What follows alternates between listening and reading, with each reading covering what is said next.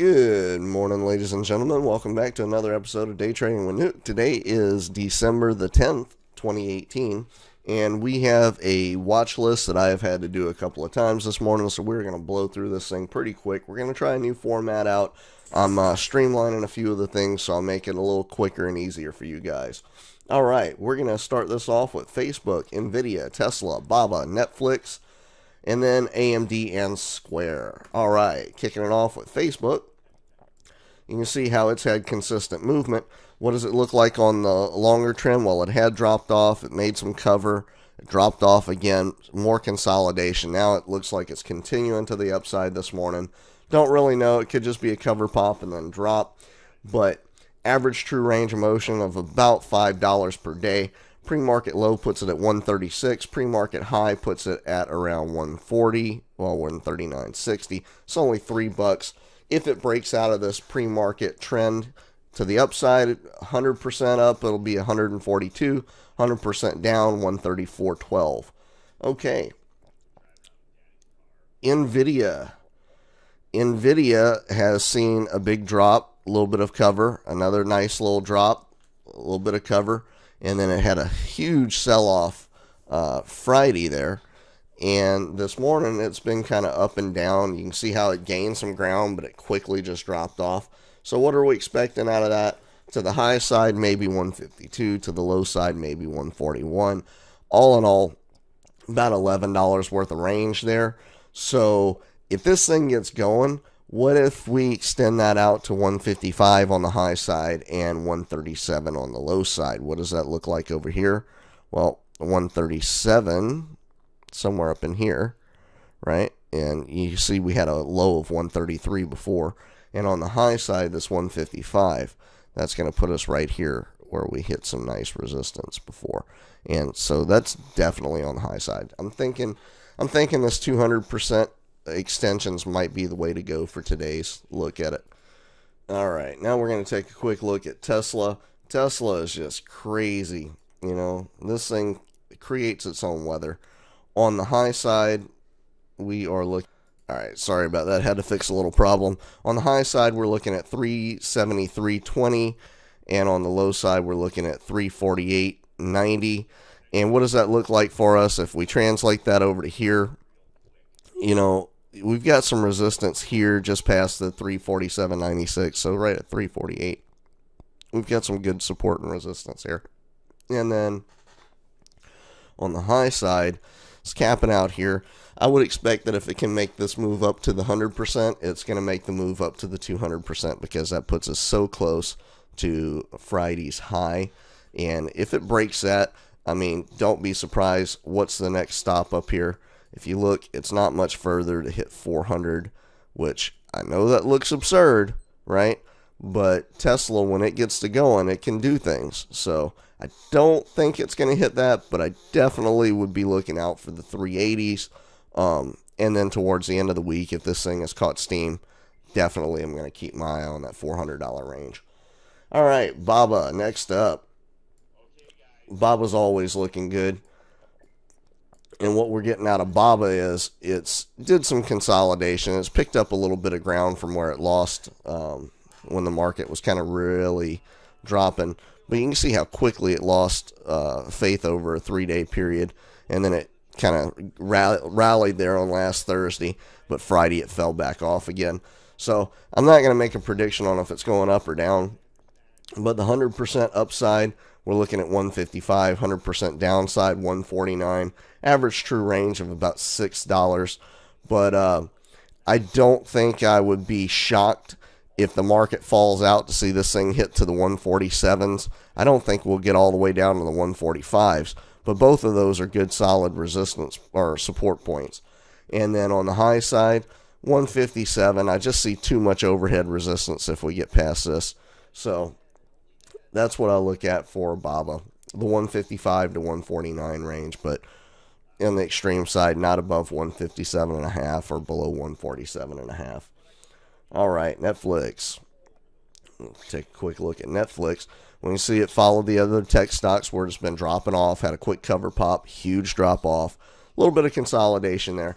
but I don't know which way these things are going today. Not even going to pretend like I know.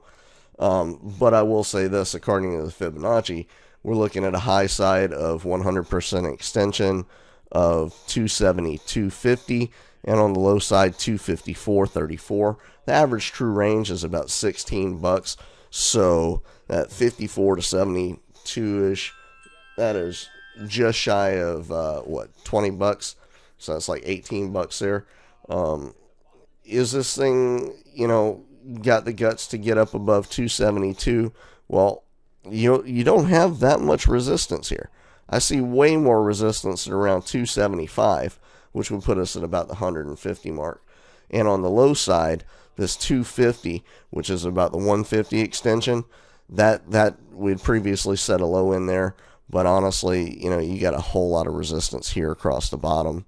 So we'll see how this plays out, right? All right.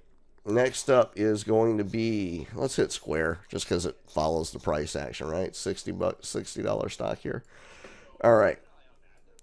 So what we're looking at is Square. Square is a relatively safe stock to trade. It's got consistent movement, follows a lot of the other stocks. So extension to the low side of 56.69 puts us right around here. I actually see this low point of 52 being more accurate. That's around the 150 extension, plus it matches up with earlier today where it put the 200 extension. So expect to see, if the bottom drops out 55.20s, you're going to see some major support there. And on the high side, this 63.74, you can look across here and see they've got a lot of resistance across there. Plus we've got this area to make up here. 66.13 at the 200% extension. That puts us right up here. Major resistance there. Even if it has a great day, I don't see it breaking that. All right, next up is going to be AMD. I just got to find the damn thing. There we go, AMD. All right. AMD is looking like a monster today for itself. Normally has about a $2 range of movement. So nothing really crazy there, but more just in how much movement it's had lately, where it had these huge sell-offs. A little bit of cover right before the open, and then a sell-off. And that's what it did today, is it was slowly creeping down, popped on up, set a new pre-market high, and then it's been declining ever since. So I do kind of have AMD to the short side today, but I expect a cover pop. How big that cover pop's going to be, I don't know. 2083 on the high side. You do have a lot of resistance up here around the 280 or 2080 mark. Okay. And then on the low side, you can see we did set lows in at 1718 the other day, and that's, pretty close to the 200% low extension.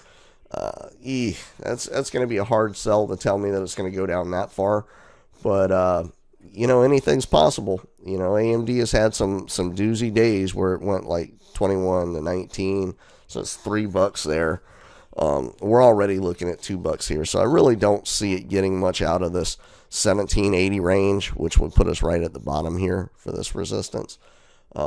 More likely even 1828. It just depends, guys. If this thing has a huge sell-off, or if it gets some wind to it, right? It might want to close this gap up a little bit, especially if they're rallying in the text. So we'll see, guys. It's anybody's guess. But I'm underneath the 10-minute mark. I'm going to get this out to you. Hit that like button. Hit the subscribe button. Hopefully me changing the color scheme here, getting rid of some of the lines that I draw. Maybe this is going to be something that'll help you guys. Had a couple little tidbits of information given to me the other day. I know my charts are a little more confusing to some of the guys, but I'm hoping to streamline that to you. Still get you the same information, just in a more visually appealing way. So if you got any suggestions, drop them in the comments or hit me up privately. But hit the like button, hit the subscribe button, check out the links below. I'm going to send this out to you guys. Also, check out Johnny Matrix. And if you hadn't done so, the educational material you can get over at TrickTrades is second to none. Myself and Johnny Matrix are both over there. We've got a great group of moderators: Ant-Man, Moses, Kelvo, I know I'm missing some guys out there. Huge shout out to TrickTrades. You know, Pat Mitchell, he is just killing it over there. And it's adult style trading where we move for points, not pennies, right? Getting in and missing a couple of cents here and there isn't going to break you as bad as capturing the essence of the whole move. And that's what we try and do, guys. So come on over and join us if you haven't done it already. Check us out, TrickTrades.com. See you then.